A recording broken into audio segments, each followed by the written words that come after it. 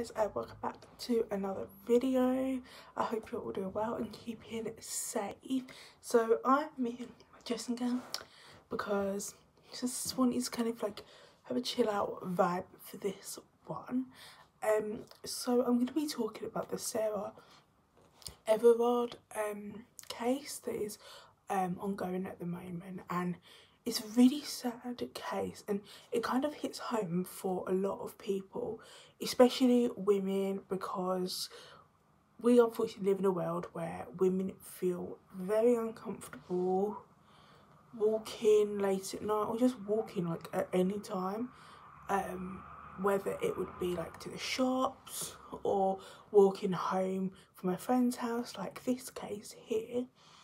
And it makes me really sad that it's 2021 and still we have this thing where we don't feel safe. So maybe we'll cross the road like if a man's walking behind us, or we won't like wear revealing stuff or a short skirt, or we will go to like well-lit roads just to feel safe, or we'll text the route, like text our friend or family the route home, or keep our Find Out My Friends on, all stuff like that, which yeah, this case is really going to hit home for a lot of people.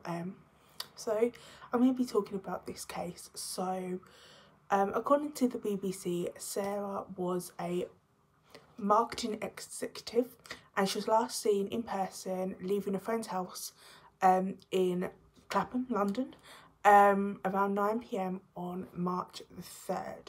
So she planned to walk back to her house where she lived in Brixton, and this trip mostly took her 50 minutes to walk.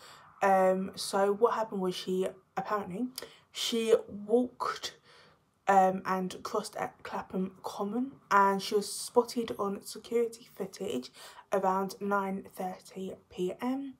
So she spoke on the phone to her boyfriend. So she kind of spoke to her boyfriend for about 15 minutes while she walked, and they were making plans for the next day to see each other. And so at the time of the disappearance, she was wearing a bright green jacket, white and blue patterned trousers, green headphones and a white beanie. So police kind of asked the public for any help that could kind of bring her home, or any like other hints to it. So on March the 5th, they tweeted that they were increasingly concerned as her whereabouts. So on March 6th, her family insisted that she always kept in regular contact with her family and friends, and it was like totally out of character to disappear like this. And so then the police began to circulate the CCTV footage of Sarah, and kind of urged people who was around them places and the area to check their security cameras if they had any for possible sightings of Sarah. So while this was ongoing, the police actually searched more than 750 homes in South London. They searched the rivers in Clapham Common, and they actually widened their inquest in Kent. And this is when they made their arrest on March the 9th. So later that night, when they were making their arrests, the police actually announced that the arrest was of a Met officer, and he was on suspicion of kidnapping. But then it kind of escalated to a murder, on like a suspicion of murder. They also arrested his wife on suspicion of assisting him in this, but at the time the police didn't actually identify the suspect, and then they kind of, like when they were kind of like getting more into it, they actually released it, and it was a 48-year-old Wayne Couzen, and he was a member of the Parliamentary and Diplomatic Protection Command that patrols government premises such as 10 Downing Street, so the Parliament, and he was actually a suspect of indecent exposure in a totally separate case. So police took him into custody at his home in Kent. The Met Commissioner came out and she said,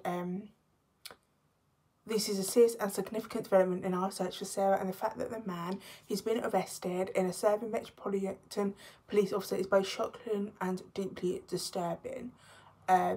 She noted that the arrest sent shockwaves and anger through the public and through the Met.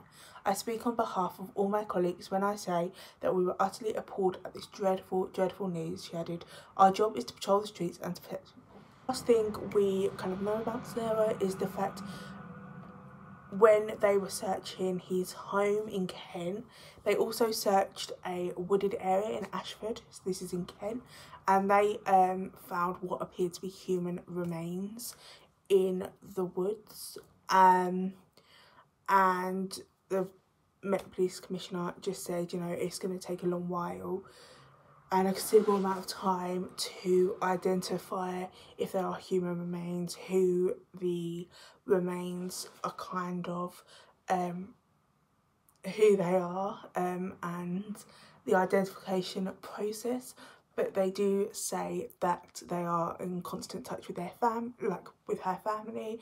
They're in constant touch, just keeping them updated, and just kind of like, if there is anyone out there who may have seen her, there was a dog walker, so like hopefully the dog walker kind of comes out and just kind of like, I saw her that night, and then they can kind of like maybe it maybe lead to the identification process and what she was like doing, or does she look like uncomfortable.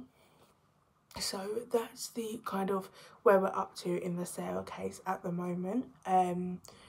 It's just really sad. I've seen a couple of tweets that are really disgusting. These are actually, majority of them from men. There was one that said she shouldn't have been walking alone, she shouldn't have worn her earphones to listen to music, she should have been more careful, she should have been out like walking with someone.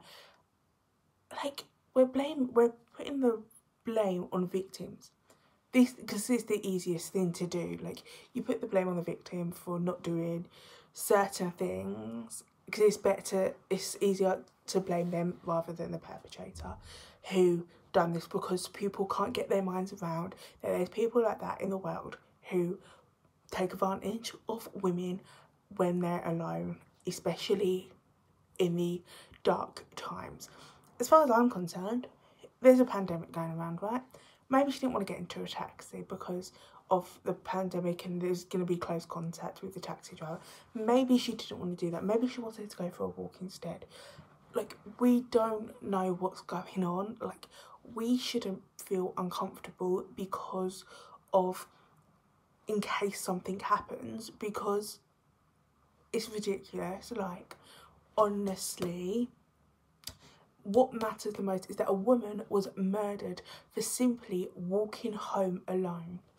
And that really needs to change, because why should we feel scared? Why should we feel like we need to ring someone, or that we need to share our a current location with people, or we have to kind of hold our keys because we're scared of something that might happen? It's like, honestly, I can't get my head around the fact that we live in a world like this. Still, like, it's just crazy to me. Now coming out with their stories saying, you know, they feel uncomfortable when they're walking. They feel uncomfortable when travelling alone, and they feel like they have to cross the road if a man is walking behind them or in front of them. And it just baffles me. It just baffles me that we as women have to kind of plan our route to make sure that we are as safe as possible, and we can't trust people if they're walking in front or behind because we don't know who they are. It honestly just... So I found this thing on Twitter that someone tweeted. I will share it on the screen as well because I think it's really important actually to highlight this. So when there is what women have to do to feel safe versus what men have to do, there was a poll and it was said, nothing, I don't think about it, as men. Women, hold my keys as a potential weapon. Check the back seat before getting in the car. Always carry a phone. Don't go jogging at night. Lock the windows when I sleep, even on hot nights. Be careful not to drink too much. Never put my drink down and come back to it. Make sure I see my drink being poured. Own a big dog. Carry pepper spray. Have an unlisted number. Have a male voice on my answering machine. Park in a well-lit area. Never use parking garages. Don't get on elevators with a lone man or group of men. Vary my route home from work. Watch what I wear. Don't use highway rest areas. Have and use a home alarm system. Don't wear headphones when jogging. Avoid wooded areas even in the daytime. Never rent first floor apartments. Only go out in groups. Own a firearm.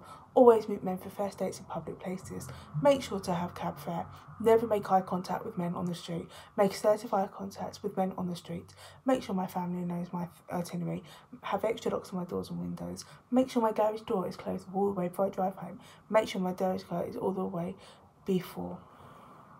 Make sure my garage door is closed before I leave.